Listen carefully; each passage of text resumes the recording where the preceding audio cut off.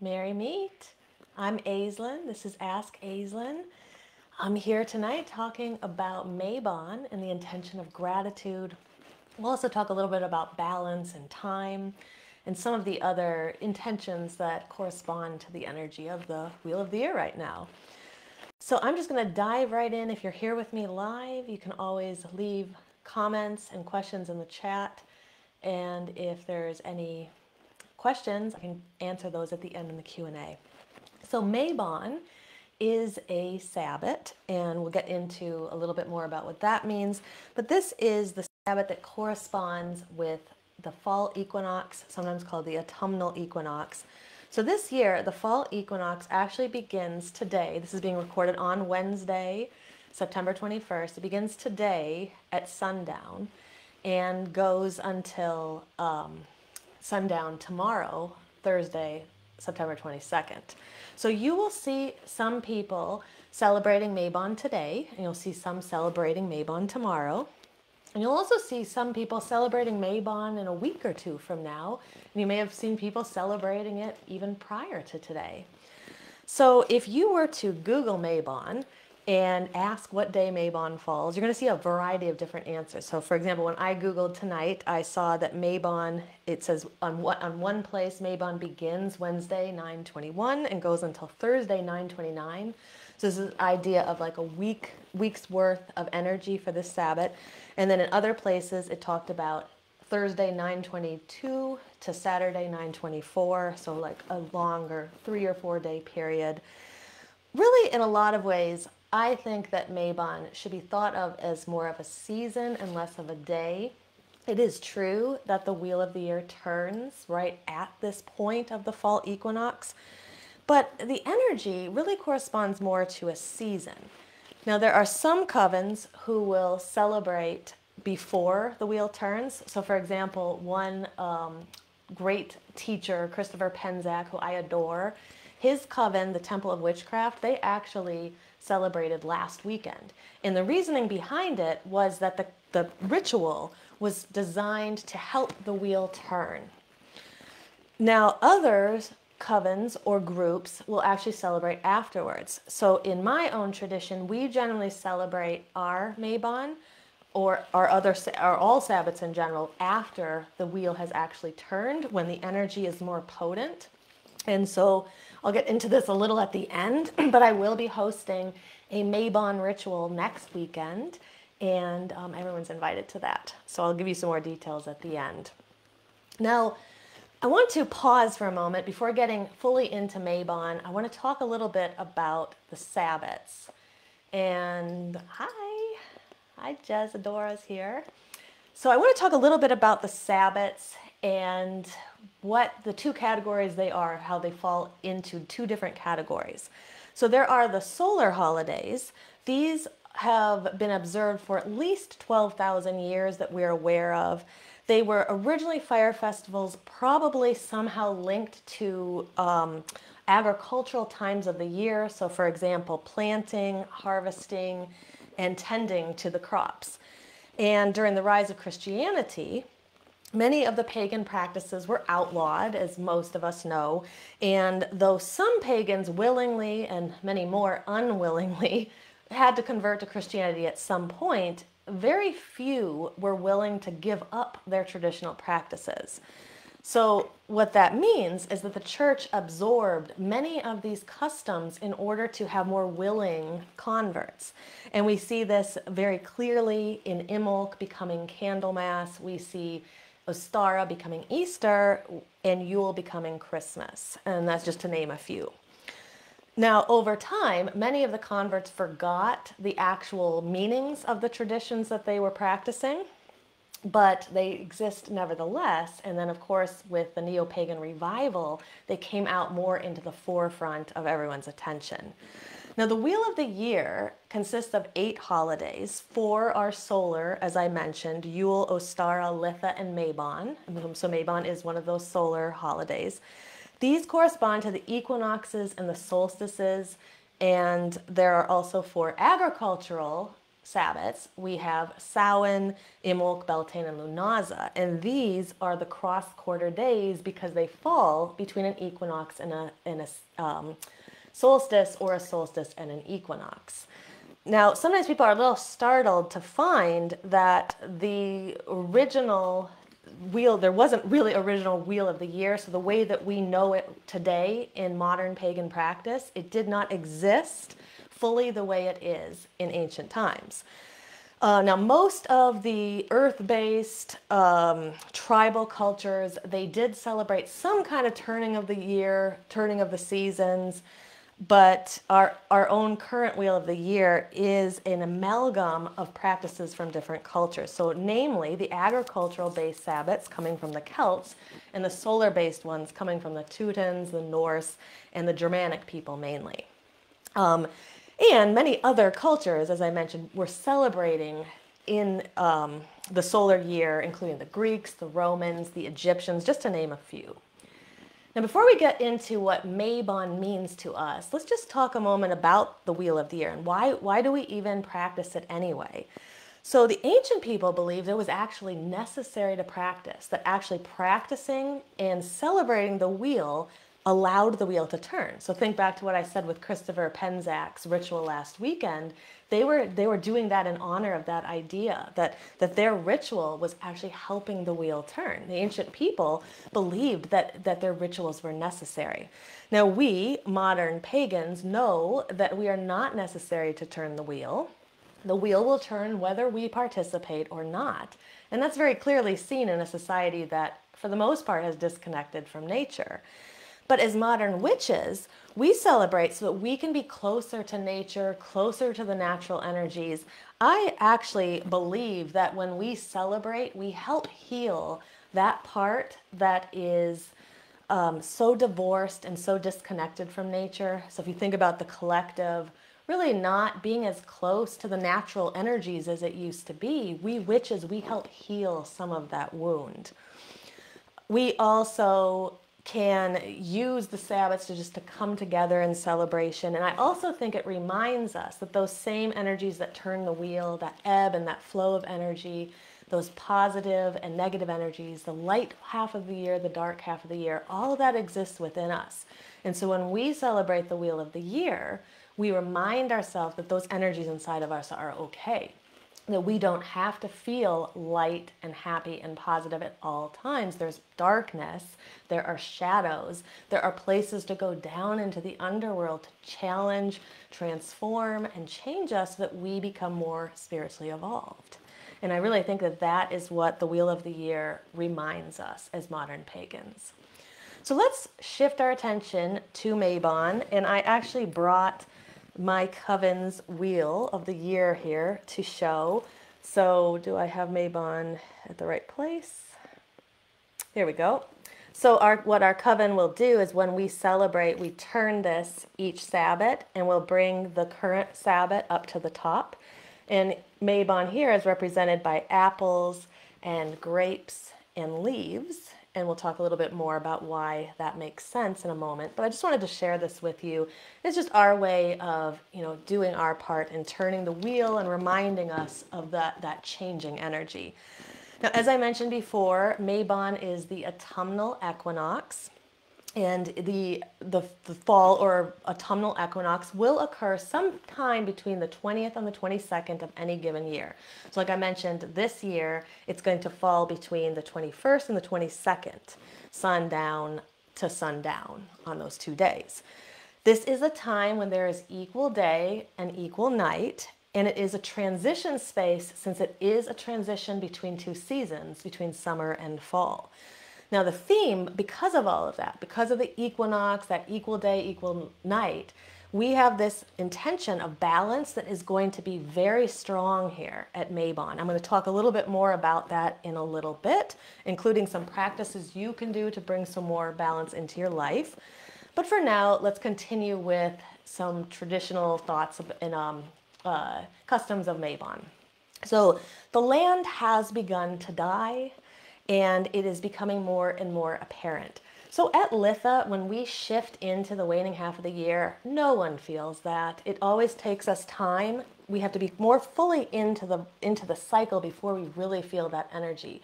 Litha's that height of the summer. In fact, Lughnasadh even is that height of the summer. But by then, the days have started getting shorter.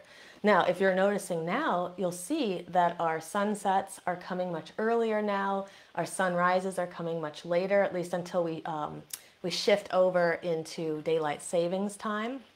But you just notice that shorter day energy. And to me, I don't know if this is true or not, but it seems more accelerated now, especially as we kind of hit the equinox. I just feel like it just becomes darker and darker earlier, and then we feel that almost acceleration of that darkness.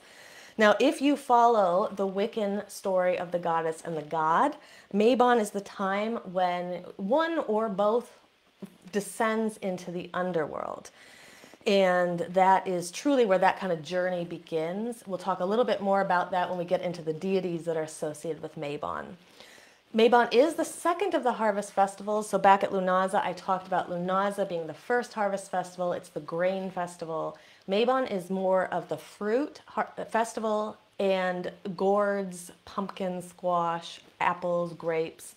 These are kind of the bounty that we expect at Mabon. These are the times when we bring the harvest in, we bless it, and in some cases we sacrifice it back to the land. So Mabon does have that element of sacrifice that Lughnasadh also has, but Lughnasadh has it a little bit more strongly. The holiday appears to have been named after the god Mabon. He is a Welsh god. He was the son of Modron, who herself was considered to be a personification of the earth. He was known as the light bringer, the divine son, and the god of youth. Now, the story tells us that he was born at the fall equinox, and he was considered the great son of the great mother. Now, somewhere, depending on which story you read, it'll tell you that he was kidnapped at 3 days old, or sometimes it will say he was kidnapped at 3 years old. But at some point he was kidnapped, he was taken from Modron, and he was taken into a underworld kind of place. This was called Modron's womb. And it was a place where he was challenged and he was transformed, and he gained strength and wisdom so that when he came out, he was reborn as the light bringer. Now, during that captivity, there are many stories that took place. Some say that he was rescued by an eagle owl, a blackbird, a stag, and a salmon. And then in other cases, in stories, it says he was actually rescued by King Arthur himself. He actually plays a part in some of the Arthurian legends. So while he was in her womb, though, he transformed into this being that he had to be, so he could bring the light to the world. And so there we see that connection of going down into the underworld, transforming and changing, and then coming out reborn as a more elevated person spiritually. Now, there are obvious connections in the story to other underworld myths, namely, the one that mainly comes to my mind is Persephone and Demeter, whether we look at it as the Roman Ceres and Chore, or the Greek Demeter and Persephone. That story has a very deep connection to Mabon's story. Persephone herself went into the underworld. Now, she was kidnapped as well. She was kidnapped by Hades because she ate food while she was there. She was tricked into eating. She had to then stay there for half of the year. And then Demeter comes and gets her. And when she returns to the earth, then it brings back that the fertility of the earth. We see these kind of stories from culture to culture, and we also see these stories of the harvest being set around this fall equinox, this celebration of the harvest. Also, we see this across many cultures. So, for example, the Greeks had their festival of Dionysius. The Catholics have Michaelmas that takes place on 9/29. Sometimes also the feast of Saint Michael is related to that. The Iroquois had the corn dance, and of course, the original Thanksgiving. Well, we think of it as being taking place in in November. The original Thanksgiving actually took place in October by some counts. And this has led many modern pagans to term Mabon the witch's Thanksgiving. So my coven, for many years, we have celebrated some kind of a Thanksgiving feast right at Mabon.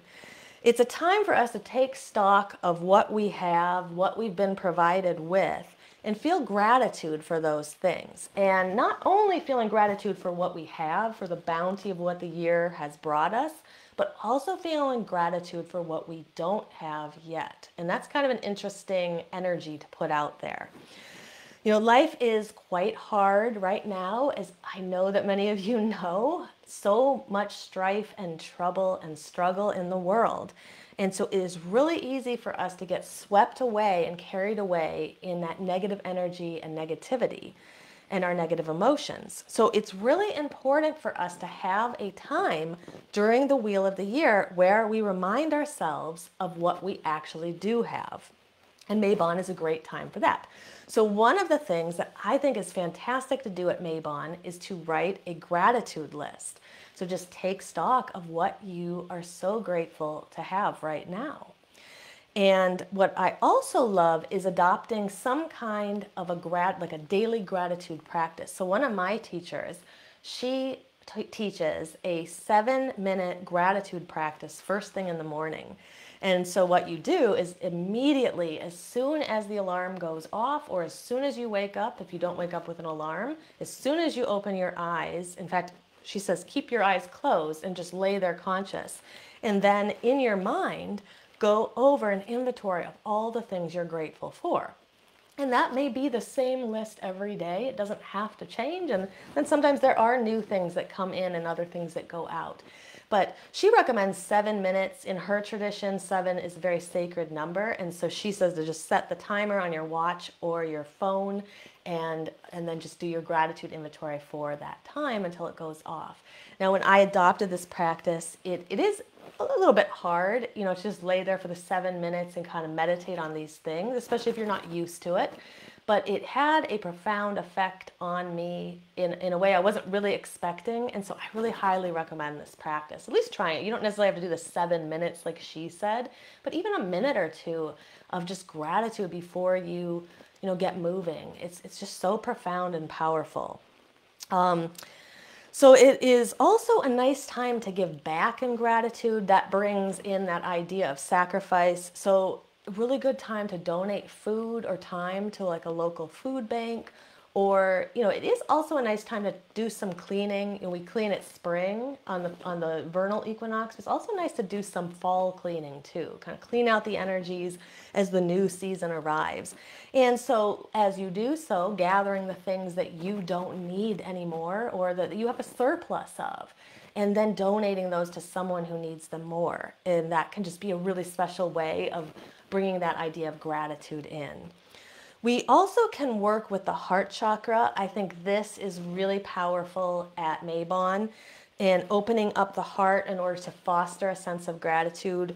There are physical and emotional ways that the heart kind of caves in. Just physically, even in my own body, sitting at a desk a lot, we round the shoulders down, and this is naturally actually closing off the heart and the energy of the heart chakra. So really working with the heart to have it open and big, and it can be kind of vulnerable too, especially if you've had some emotional trauma. To a lot of people kind of cave in naturally because of that. But challenging yourself to really open up the heart in that sense of gratitude.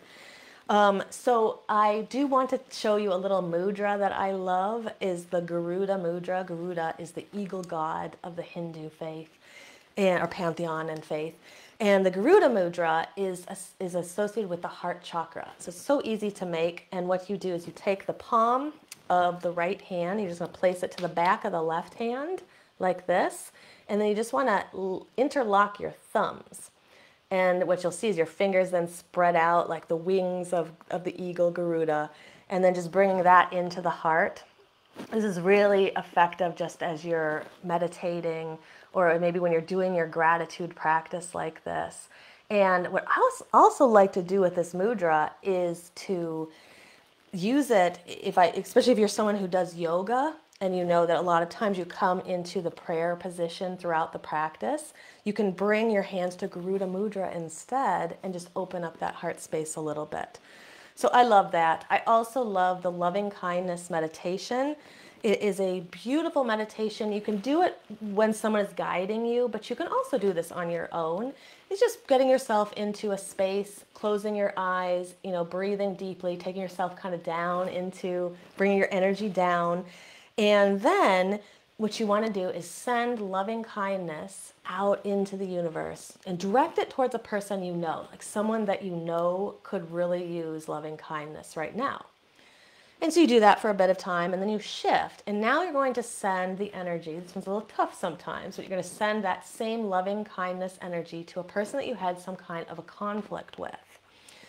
And so you do that for a bit of time and then send that same loving kindness energy to someone that you don't know. So for example, someone that you have passed by, maybe someone that served you in a store or a restaurant or in a helping capacity, or just someone you passed on the street, and just send that loving kindness out to that person. Visualize it reaching them wherever they are. And then this is the one that everybody sometimes has a little trouble with or often forgets unconsciously or consciously, but then sending that loving kindness to yourself. We are often the ones who, in our lives, who need it the most, and then we rarely give it to ourselves. So sending it back to you. And then the final step is to send that loving kindness out into the universe, just out into the ether.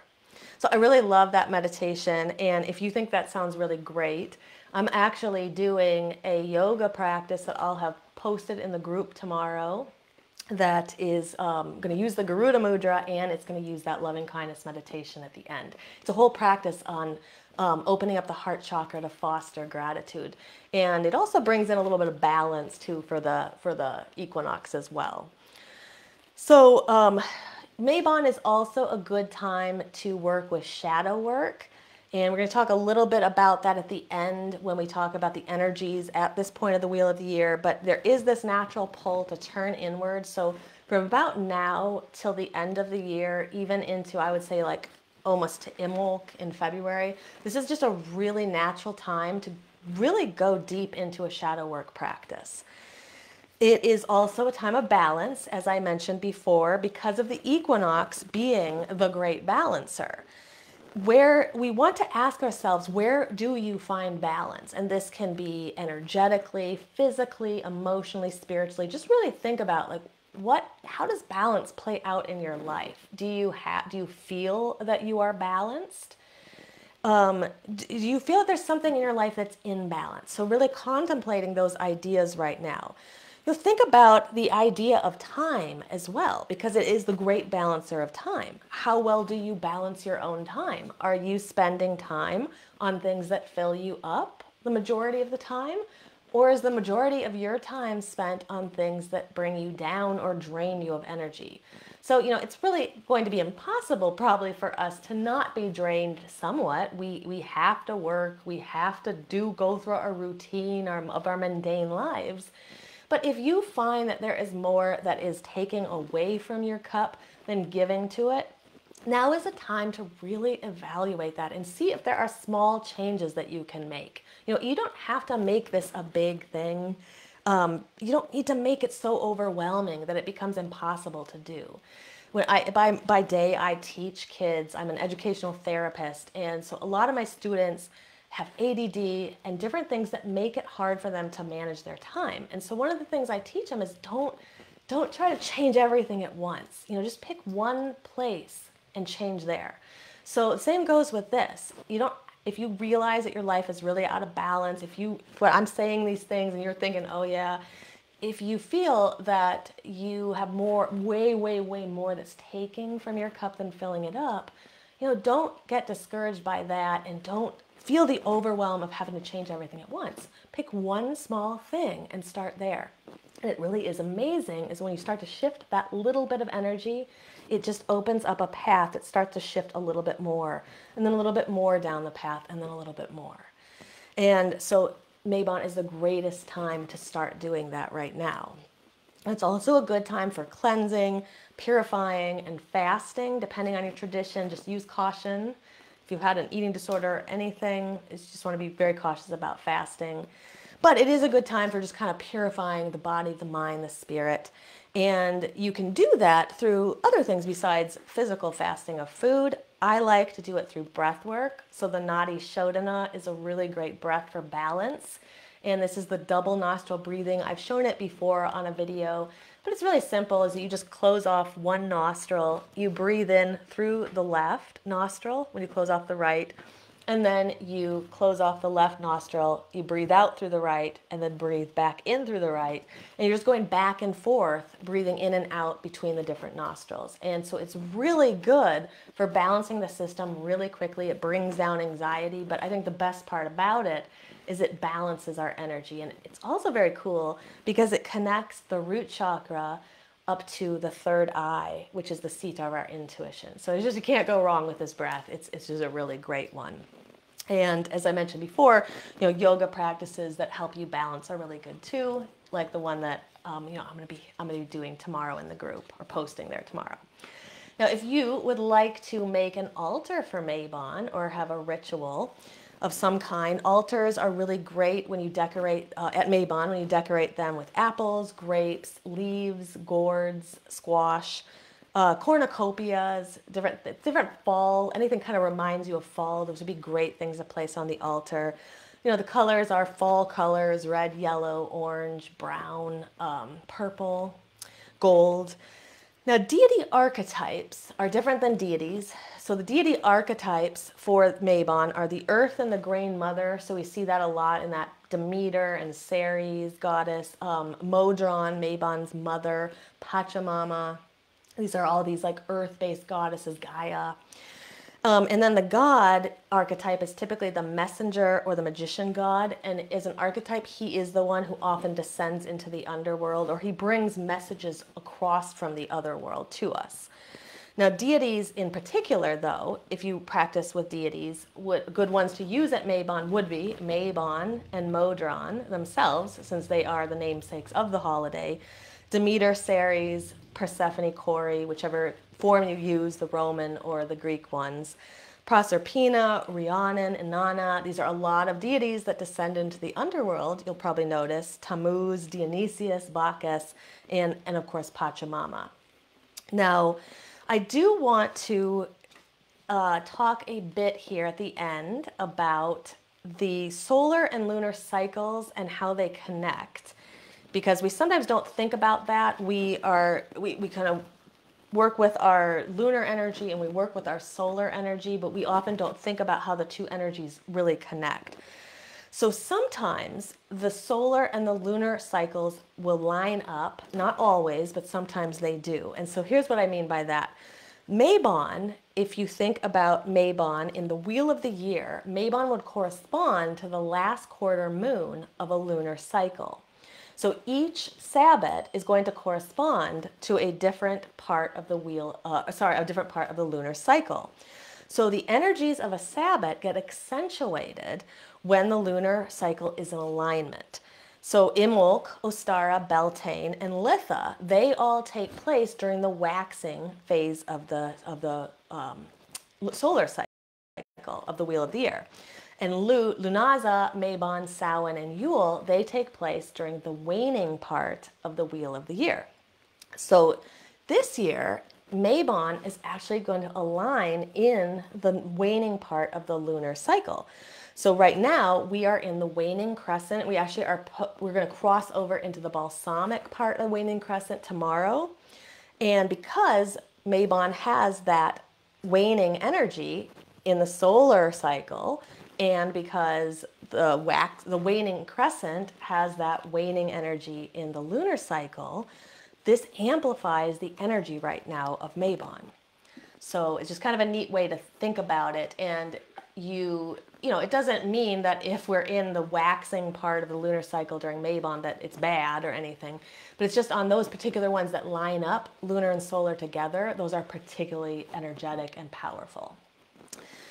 So I just wanted to mention here at the end that I am going to be doing a Mabon ritual for gratitude. I believe it's going to be taking place next Friday, September 30th at 5:30 p.m.